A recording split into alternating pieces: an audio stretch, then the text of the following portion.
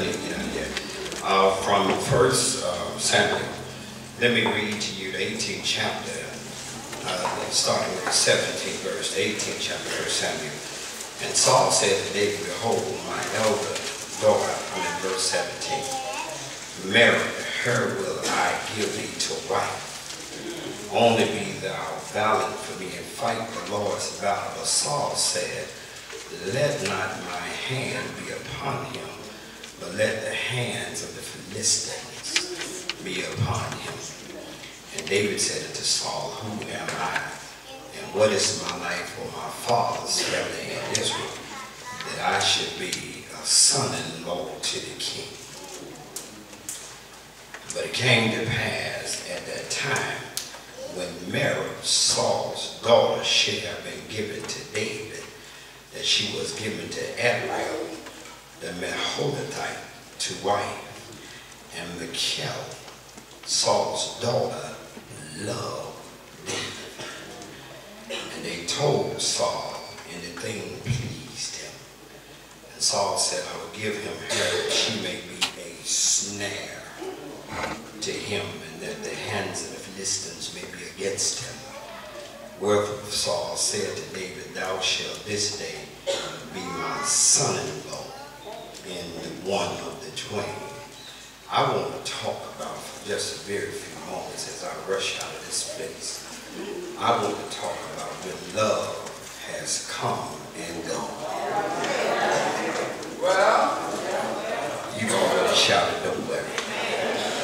When love has come and gone. Shake somebody's hand if you're even too clean and tell them when love has come.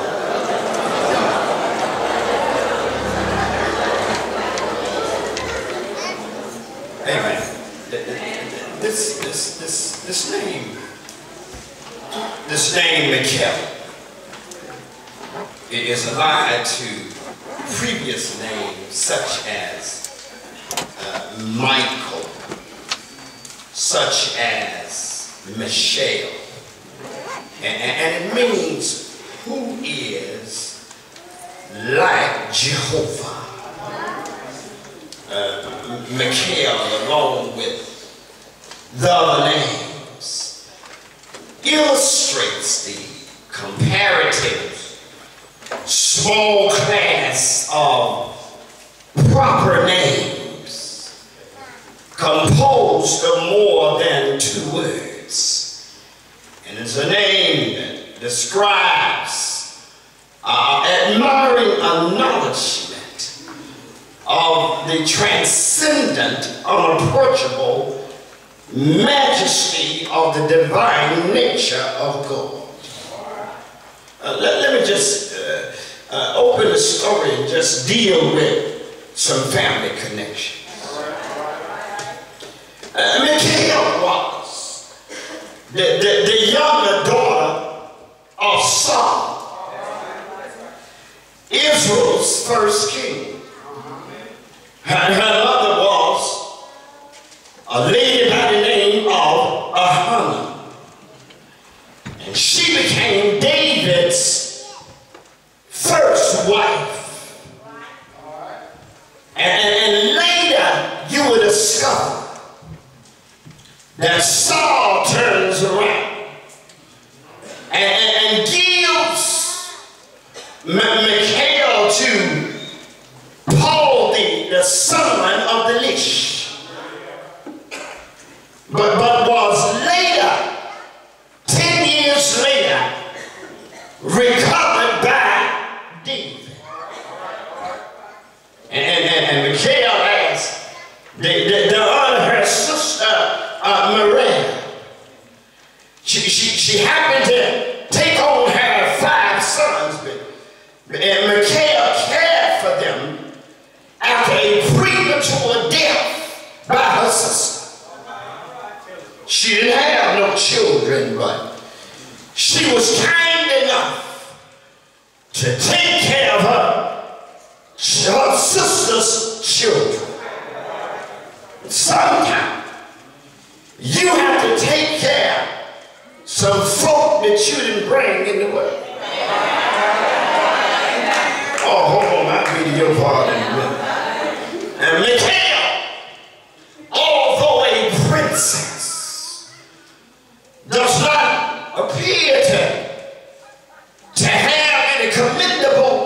characteristics.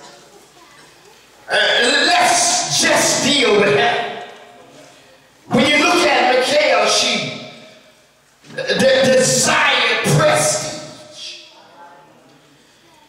She favored infatuation. She was indifferent to holiness. And idolatry marked out the Jewish who knew the covenant of God. God yet preserved in idolatry practice that Michal played a major part in.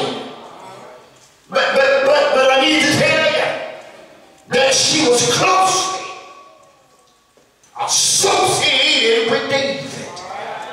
Just bear with me, I know you ain't read this stuff. Her career ends up being broken up. And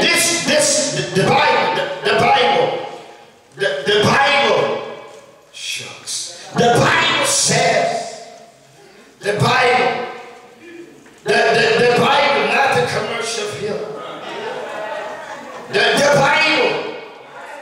The Bible says that this young woman would not be attracted by such a strong other men, but she was attracted to a special man. Let me help you with me. Every man ain't your taste. Every man ain't, oh shut y'all gonna say. Every man ain't your taste bud. Okay, Lord have mercy. Every man don't do it for you. Every man don't float your boat. Every man ain't got the kind of hankering that you want them to hang around you. But the Bible says that Michal loved David because he was athletic. She wanted a sports fit. And Lord help us. And she loved him because he was beautiful. And let me help some of the women here. And she loved him because he was good to look on. Oh, don't hang up the phone, man. And it's just women. I'm glad just in time. Every woman wants somebody that they like to look at. What you say? What you say? You may not like nothing but his bald head, but you like it. And guess what? He may be ugly as a duckling to somebody else, but he don't. And when he yobu, it don't make no difference what nobody else think about it. If he yobu, Lord have mercy. David, look at him being a young child who defied and killed the giant Goliath, who had terrified Michal's father and his people. Michal watched David from afar. Let me find some women in here. You ain't saying nothing to the man, and the man ain't saying nothing to you, but you sure been watching. What you saying? What you saying? Come on. Tell the truth. You know, I got some women that go to this church, they ain't calling their name. But they'll see folk from all the way on the back seat. They can tell whether he got a ring on his hand. And he all the way up front. Yeah, I got some women that go to this church got magnifying glass. Did I say that? Y'all acting too holy in this church. When Michal fun of just looking at how David had destroyed her dad. And guess what? She got fun of it by looking at him destroying everybody else. She loved him. Can you see him? Telling the girls he's so. What you say? I like him. He's so. Come on. Can you see Michal? She had a conversation with the girls, and she didn't have the kind of love that was concealed. She had the kind of love that was revealed. She is Lord. And a lot of folk can love you on the inside, but can't show it on the outside. Hammer. Oh Lord, I need to hurry and get to this other message. Michal and David, Michal and David, and Michal and David, and ain't no sense of you sitting here this morning acting like you ain't never been in love but once. And while there may not have been very much to admire about Michal's life, we cannot but express sympathy for her experience in age when women were treated like chattels. Chattel mean they were movable property. Matter of fact, they were nothing but slaves. Women in this day and time kind of remind you of the polygamous movement, where a one man can take a woman and give that woman to another man. Lord, y'all stay with me for a moment. The polygamous movement is one of the worst movements in the world. And how can you see one man fathering 57 children? Can you see one? Oh, look at the men that look, this one man in the polygamous movement can marry a mama and turn around and marry the daughter, and then turn around and marry the granddaughter, and all of them live in the same house. Lord, I must move it. I feel you. Let me talk to you this morning. I got the black women there saying, she never happened to me. Yeah, what you say? Not here? Look, I got some women that I know that say somebody be hurt. Sure. That's great. Not both times. And they're going to shake your head. I'm going to look at you. And you look at you and say, can you see another woman in your house? What you talking about? And the man telling you, talking about that tonight ain't your night. Not here. Matter of fact, and Tuesday night, your night. And you can get you some between 7 and 9 on Tuesday. And you can't see me on Wednesday. You can't see me on y'all ain't talking. And that's the way the polygamous movement is designed.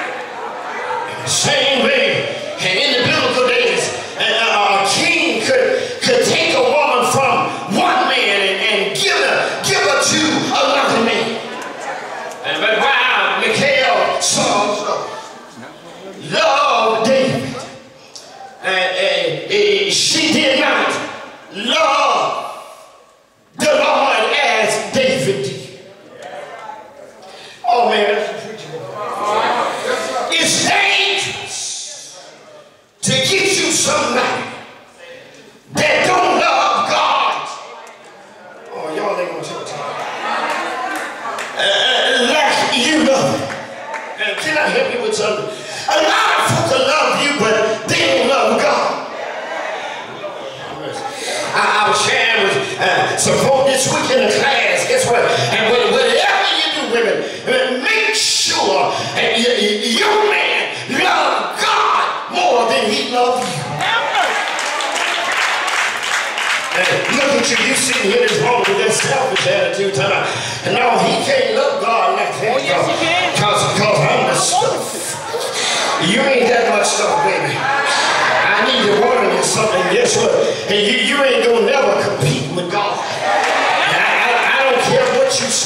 what you carry. You ain't got enough of nothing on you to compete with God. God is still God, and He's God all by Himself.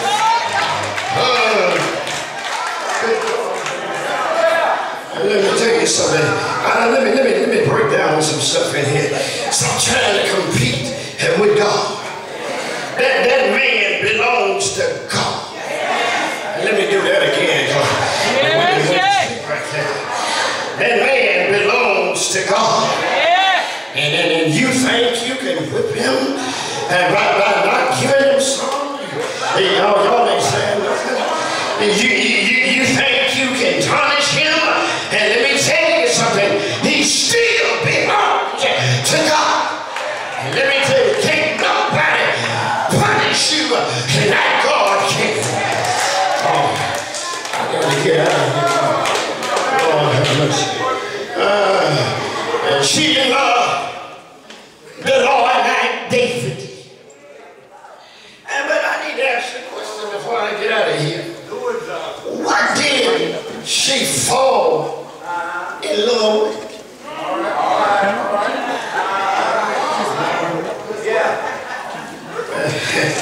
You ever just ask yourself, and let me tell you something, that the rehearsal ain't always like the play.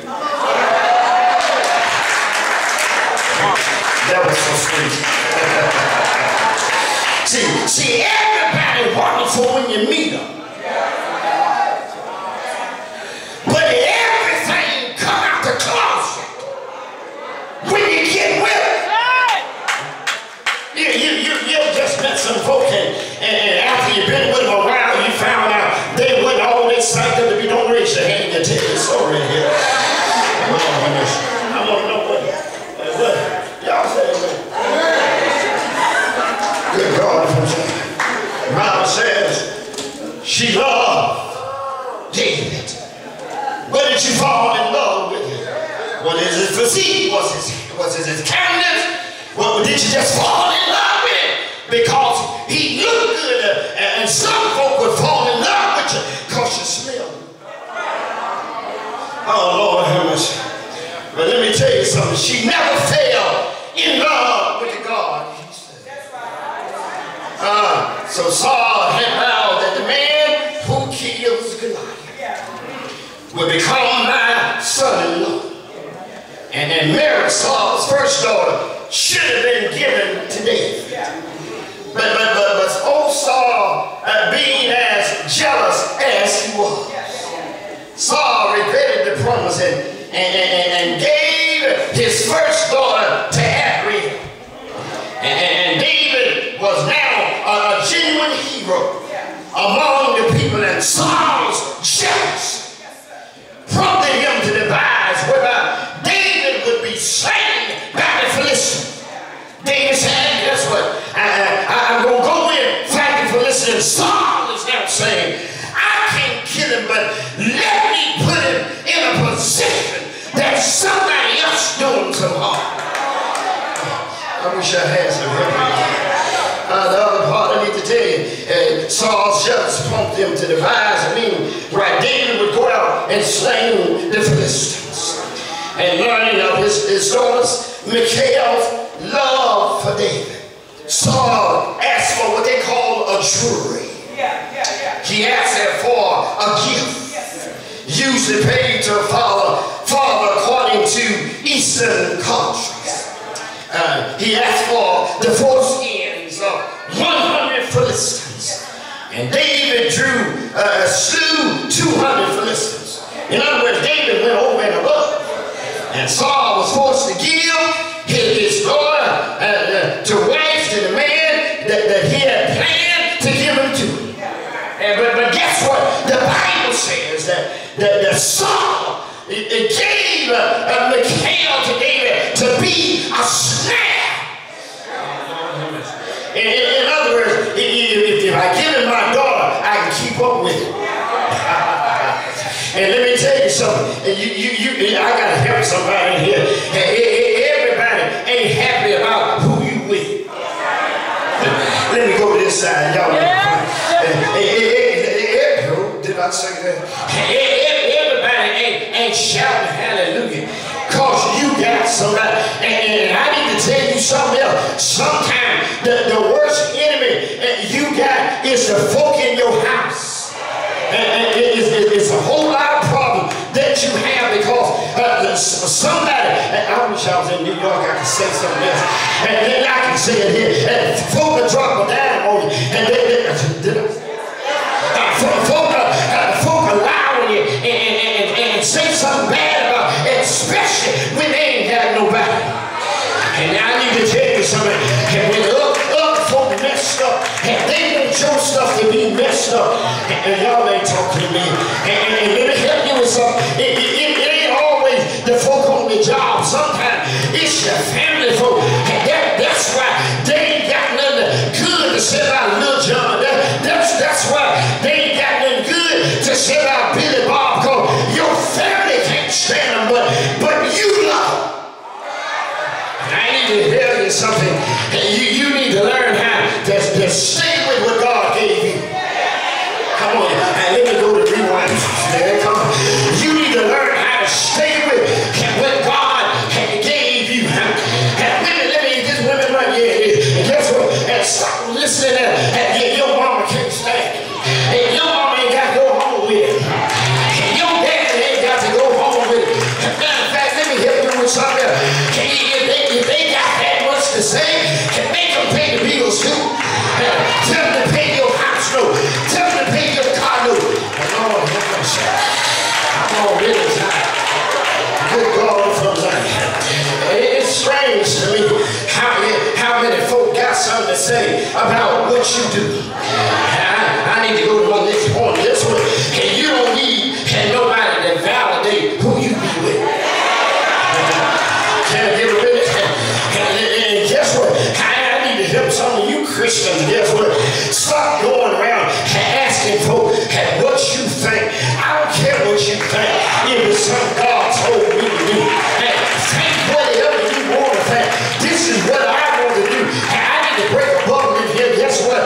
And can I break a stride right quick? I need to do me every now and then. I need to do something God want me to do. I can't always do what you want me to do. I need to do what I want to do. I can't always do what grandma want me to do. I can't always do what Big Dad want me to do. I need to do something for me. And because at the last day, I'm the one that got to suffer. I'm the one that got to go through. I'm the one that got to have the problem.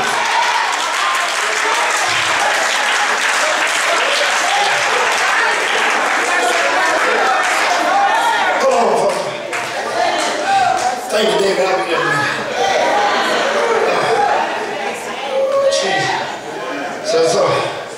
So while her heart sang for the man she loved, she turns around and her dad was after her. Lord have mercy. Did I go there? And then let me, I got some women in here. Your dad ain't always fun.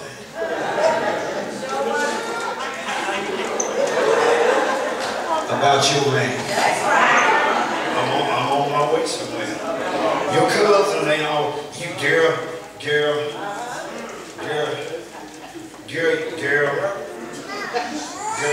you need to leave him. How you gonna tell somebody to leave somebody and you ain't got no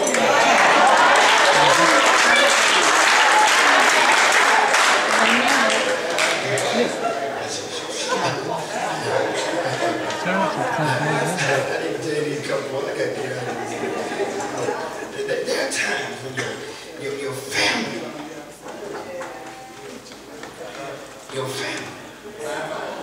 don't always have your best interests. I know I hurt your feelings. Don't have your folk calling me. That'd be the worst call they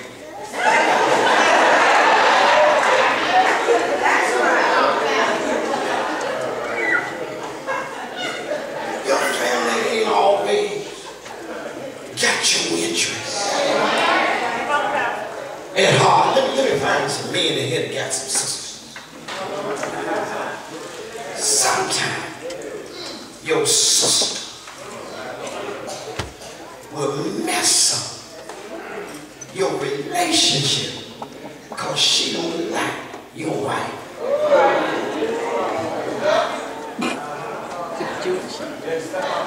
I know she ain't cooking. Come on over here and get some.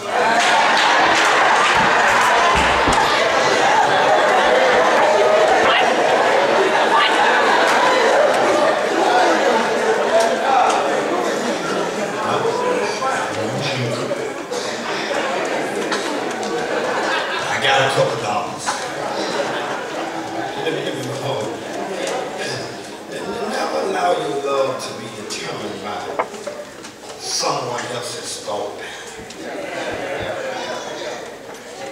And as I shared with you earlier, you need nobody to validate your love for God, and neither your love for somebody else.